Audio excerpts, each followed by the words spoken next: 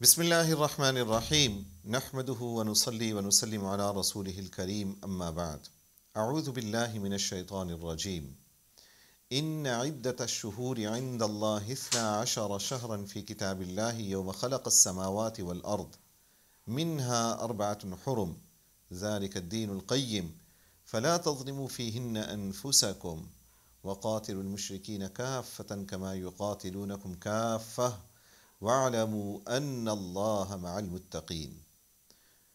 وروي عن النبي صلى الله عليه وسلم أنه قال: أفضل الصيام بعد رمضان صيام شهر الله المحرم أو كما قال عليه الصلاة والسلام. رواه Muslim.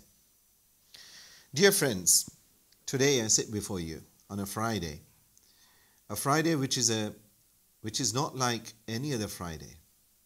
Today is the 1st of Muharram, and the new Islamic year 1442 starts from today. The start of a new Islamic year is not something that the Prophet ﷺ or his companions celebrated. In fact, when we talk about the Islamic calendar, during the time of the Prophet ﷺ, Islamic calendar did not even exist. The Prophet ﷺ organized the dates and the months and confirmed them only at the time of his farewell Hajj. Prior to that, the Prophet ﷺ, he did not really talk about organizing the calendar. In fact, when we look at the Islamic calendar, it has 12 months, starting from the month of Muharram and ending all the way until Dhul Hijjah. The Prophet ﷺ mentioned them by the names that they had. Like there's a hadith where the Prophet ﷺ said that Inna iddat ash-shuhur inda Allah 12 shahran, that I've read the ayat and there's the similar words. There's a hadith that the Prophet ﷺ said that the count of the number of months in a year according to Allah Azza wa Jal in the eyes of Allah is 12. And out of them, he ﷺ said, Minha 4 hurum. 4 from amongst them are sacred. 3 mutawaliyatun or mutawaliyatun. 3 of them are consecutive, one after the other. And thereafter the Prophet ﷺ mentions them by their name. He mentions Dhul Qa'dah, Dhul Hijjah and Muharram. And then he says, and there's a Rajab, Rajabu Mudar. So he mentions the month of Rajab later on. In that same hadith, so he mentions 4 months by their names: Dhul Qa'dah, Dhul Hijjah, Muharram and Rajab. So, and the Prophet ﷺ also mentioned the month of Ramadan. It's mentioned in the Quran Kareem as well. These are names that were given to these months not by the Prophet ﷺ or his companions. These names were for these months were used even amongst Arabs that lived there in a pre-Islam era. It is said that out of the 12 months, the month of Muharram is unique in a sense that the name Muharram was given to it by the Prophet ﷺ, by Muslims. As a result of the divine revelation, the Almighty Allah Azza wa Jal called it Muharram. As the Prophet, he revealed it under the instructions of the Almighty Allah Azza wa Jal, the Prophet ﷺ called it Muharram. Otherwise, Arabs had a different name for it. They called it Safar al-Awwal, just like we have Jumad al-Awwal and Jumad al-Thaniya, and we have Rabi' al-Awwal and Rabi' al-Thani. Similarly, they had Safar al-Awwal and Safar al-Thani. They would call the month of Muharram as Safar al-Awwal. But the Prophet ﷺ replaced it with a name other than what they had for it. He called it Muharram. Not only that he called it Muharram, sallallahu alaihi wasallam, he also called it a very special month. He said, Shahrullahi al-Muharram. This is a month of Allah. Now, calling it a month of Allah makes it very special and very unique. Just like we have Baytullah, the house of Allah Azza wa Jal, Kalamullah, the word of Allah Azza wa Jal.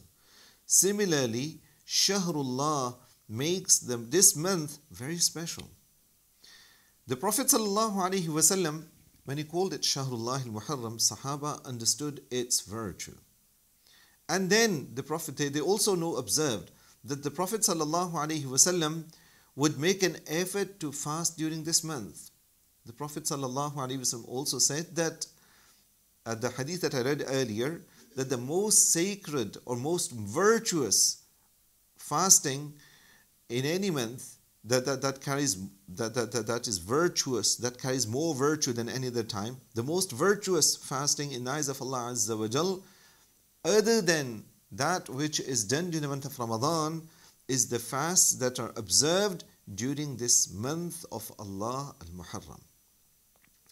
So the way Muslims celebrated this month, the way the Prophet ﷺ celebrated this month, was that he would frequently observe fast during this month.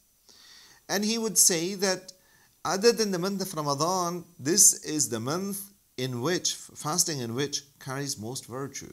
And it is more virtuous than any other time of the year, other than the month of Ramadan. Obviously, the month of Ramadan is a very special month. So you can't compete against the month of Ramadan.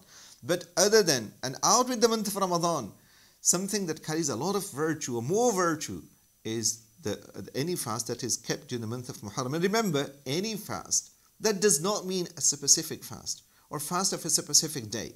It means any fast that's done throughout the month. So starting from today, for another 29 or 30 days, make an effort to fast as often as you can. Even though the Prophet ﷺ never observed fast for the whole month of Muharram. When he came to fasting, if he ever fasted for a whole month, that was during the month of Ramadan. Other than the month of Ramadan, during the month of Muharram, he ﷺ encouraged Sahaba to fast, but not that he would not that he would fast throughout. So he would do iftar on a number of days. So as a sunnah, you're not supposed to fast for the 29 days, but you're supposed to fast for most of the days, and because this pleases the Almighty Allah Azza wa Jal.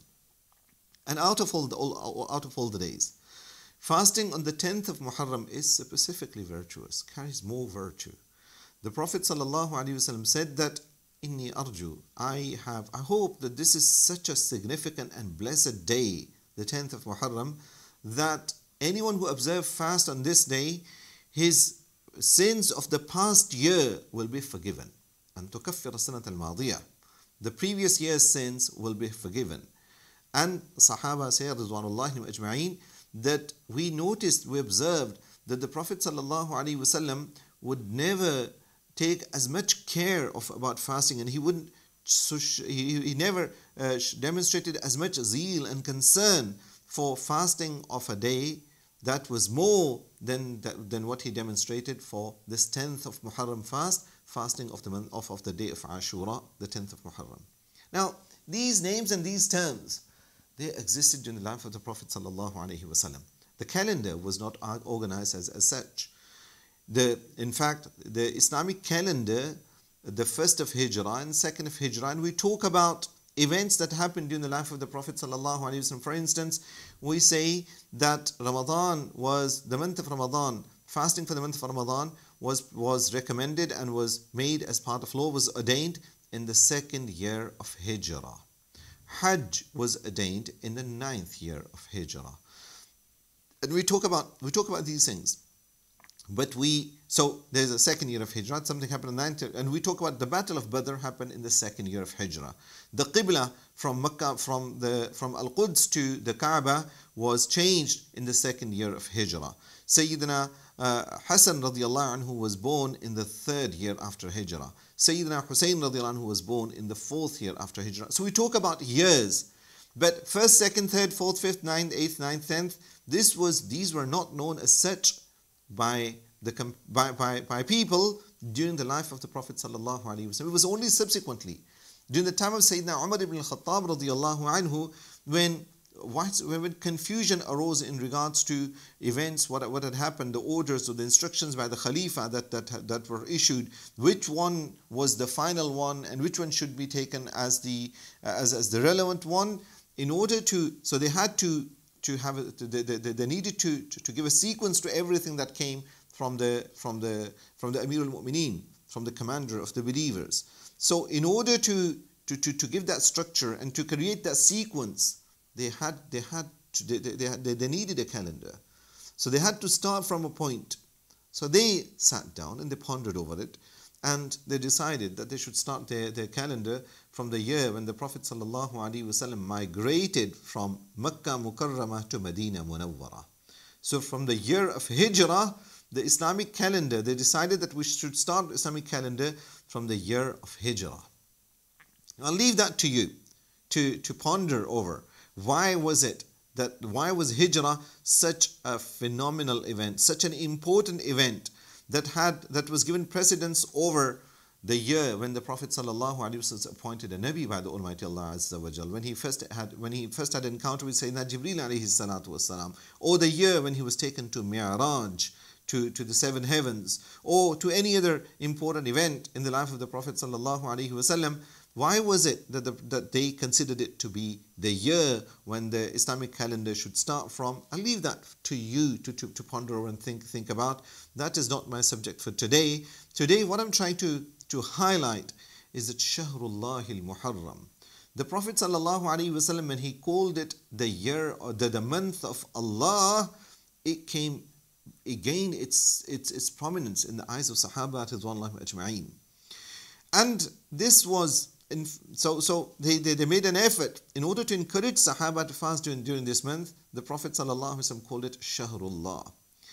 And this was what the Prophet ﷺ, we see in his life. This is what the Prophet ﷺ, this is how he encouraged Sahaba. He would connect and link things with the Almighty Allah. And he would say, this is what Allah says. This is what Allah wants. This is how Allah Azza wa Jal would like to see it. And Sahaba Ridwanullah Ajma'een would give their lives for it. And this is something that the Almighty praises in the Quran, that وَالَّذِينَ آمَنُوا أَشَدُّ حُبًّا لِلَّهِ. Those who have believed, for they are the firmest and the most strong and the most powerful and most passionate in regards to their love for Allah Azza wa Jal. Rasulullah sallallahu alayhi wasallam, he had built his entire life around connecting people with their Creator. The Prophet sallallahu alayhi wasallam, in the last day of the Prophet sallallahu alayhi wasallam, Monday, the 12th of Rabiul Awwal, the year 10th after Hijrah, the Prophet sallallahu alayhi wasallam lifts the curtain at Fajr times. He sallallahu alayhi wasallam lifts the curtain of his hujrah, of his chamber, for the final time, for the last time. He lifts the chamber, and the final glance that the Prophet ﷺ had over his companions was when Sahaba were engaged in their Fajr Salah. One of them was leading. Abu Bakr as-Siddiq was leading. And they all stood in rows behind their Imam. And the Imam was reciting Kalamullah, the word of Allah Azza wa Jal. And people behind him, they were standing, their heads bowed to their Lord. وَقُومُوا لِلَّهِ قَانِتِينَ. They were standing still in humility, showing utmost respect to their Creator, even though they couldn't see Him, even though they couldn't hear Him. But they had firm yaqeen, and they had firm conviction that He heard them, that the Creator saw what they were doing, and that the Creator was aware of what they were doing, and the Creator was listening to what they were saying. And with that kind of conviction and certainty, they stood, and having sacrificed their sleep, and they stood before their Lord in obedience in straight rows behind one Imam. Prophet ﷺ had this final glance over his ummah, over his people, over his Sahaba, over his companions, and he was delighted and he was pleased. It is mentioned that Rasulullah ﷺ, when he looked at them, his face shone like a page of the Quran Kareem. The Sahabi compares it with. So it was like a yellowish color because of the overwhelming illness and the weakness that the Prophet ﷺ was suffering from. And he looked at the ummah for the final time, and he was pleased, and he was happy, and he was content, and he was satisfied that he had created a community that were devout to their Creator, and they had love for Allah Azza wa Jal. And this was their main objective and main goal. So Rasulullah sallallahu alaihi wasallam, he left ummah having connected them with Allah. So anything where the name of Allah was mentioned, Shahrullah al-Muharram, that just that mention that this is a month of Allah made it important in the eyes of Sahaba to fast. It became such an important thing. Sayyidah Aisha radiallahu anha says that even before Islam came, the Arabs during the age of ignorance and Jahiliyyah, the Arabs used to observe fast during this month. So they considered that this month was a month in which they should fast. In fact, they would fast during the 9th and the 10th of the month. And Rasulullah sallallahu alaihi wasallam was accustomed to it. He observed this practice in Makkah Mukarramah. After Hijrah, after migration, when he comes to Medina sallallahu alaihi wasallam, he noticed that the people in Medina, particularly the Jewish community, they made extra effort to observe fast on this day. Now, this brings us to this understanding that the people of Makkah were aware of what was happening to Banu Ishaq. Now, people of Makkah were children of Ismail alayhi salam. And Ismail alayhi salam, his brother Ishaq alayhi salatu wasalam, was in Al-Quds. He was in Palestine, in Bayt al-Maqdis region. And both brothers and their families were connected and linked. They would visit one another. They would draw benefit from the wisdom and from the divine revelations that was revealed unto them. When we talk about Sayyidina Yaqub alayhi salatu wassalam, Allah, in fact, Almighty Allah Azza wa Jalla, as He mentioned in the Quran Kareem, that Yaqub alayhi salatu wassalam, on his deathbed, he gathered his sons, and amongst them was Sayyidina Yusuf alayhi salatu wassalam. And this is happening in Egypt. And Allah Ta'ala says there, the Yaqub alayhi salatu wassalam asked his children, Sayyidina Yusuf and the other 12 asbat, he asked them, مَا تَعْبُدُونَ مِن بَعْدِي? Who will you worship after me, after I'm gone? They said, نَعْبُدُ إِلَهَكَ. Allah Ta'ala mentions this in the Quran. I'm reciting verses of the Quran Kareem before you. قَالُوا نَعْبُدُ إِلَهَكَ وَإِلَهَ آبَائِكَ إِبْرَاهِيمَ وَإِسْمَاعِيلَ وَإِسْحَاقَ إِلَهًا وَاحِدًا وَنَحْنُ لَهُ مُسْلِمُونَ. They mentioned 3 names there. Yeah, Yusuf alayhi salam and his other siblings, his brothers, they are saying to their father, who's on his deathbed, Yaqub alayhi salam, they are saying, our father will continue to worship the same Lord that was worshipped by you and by your forefathers. And then they mention the names of the forefathers. Ibrahim, first name. Ala nabiyina wa alayhi salatu wassalam. Ismail. Even before mentioning Ishaq, they say Ismail. He's the older of the 2 brothers. Of Ishaq, amongst Ismail and Ishaq alayhi salam, Ismail alayhi salam is the older. And then they mention the younger brother Ishaq alayhi salam. Ilahaka wa ilaha abaika Ibrahima wa Ismaila wa Ishaq. Ilahan wahidan wa nahnu lahu muslimun. So whatever was happening to the cousins in the family of Sayyidina Ishaq alayhi salatu wasalam and the family of Sayyidina Yaqub alayhi salam, the brothers over here, their cousins in Mecca, they were aware and they would share, they would exchange information. And because of that, it is said that Arabs would fast during the month of Muharram.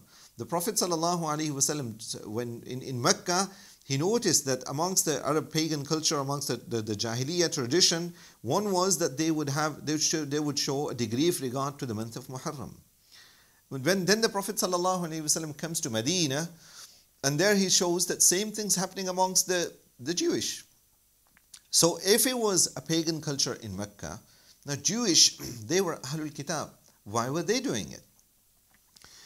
From these even historical events, some of the scholars, I think Allama Izz ibn Abd Salam rahimahullah, and some other scholars, they have concluded, they have suggested that it seems that the Prophet ﷺ revealed instructions and divine guidance in regards to the month of Muharram in the final years of his life.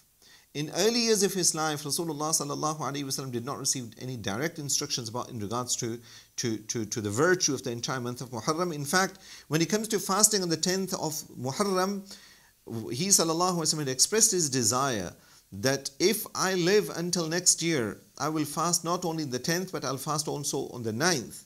But then the Prophet ﷺ passed away prior to that.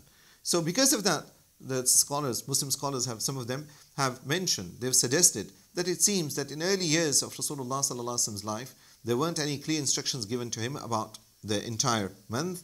However, subsequently the Prophet ﷺ was made aware of it, and he ﷺ made desire, and he expressed his desire, and he ﷺ suggested that this is how Muslims should do it.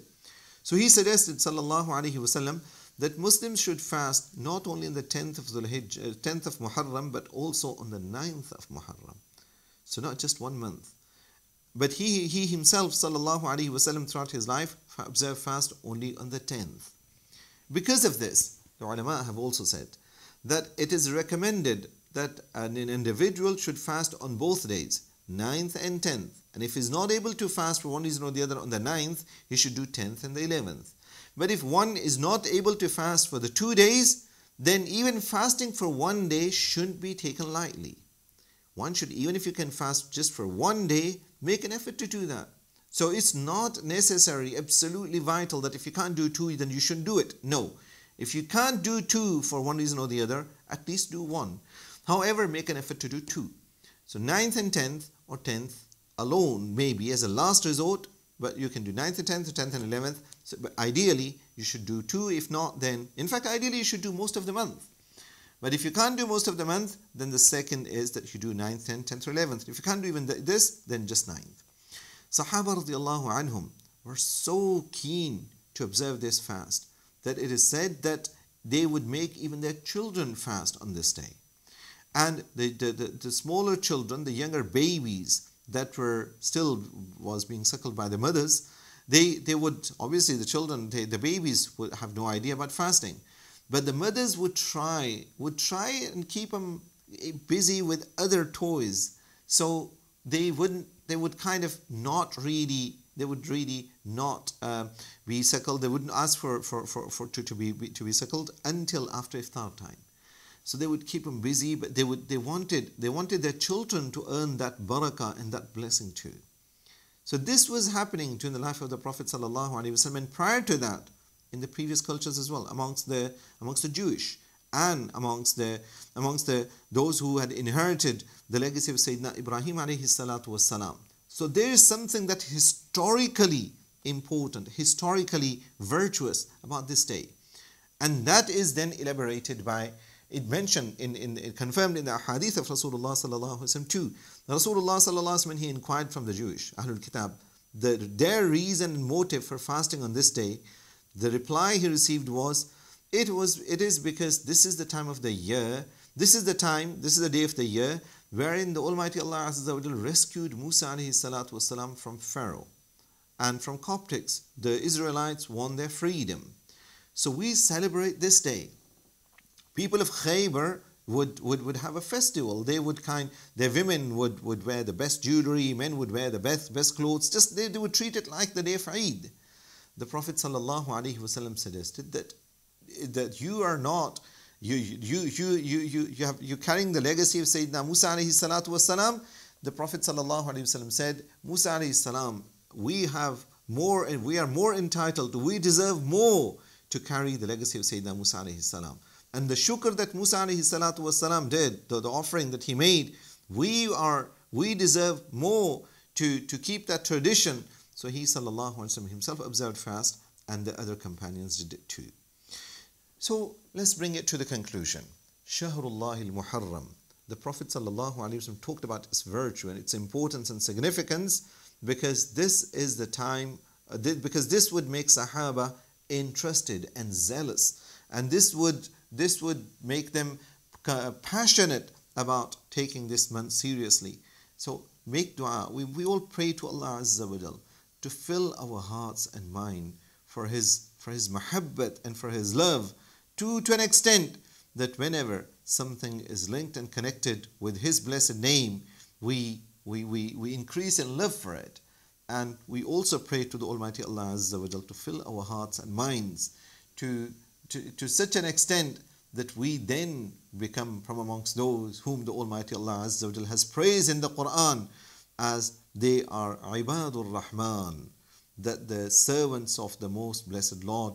May Allah Azza wa Jal make all of us from amongst them. وآخر دعوانا أن الحمد لله رب العالمين.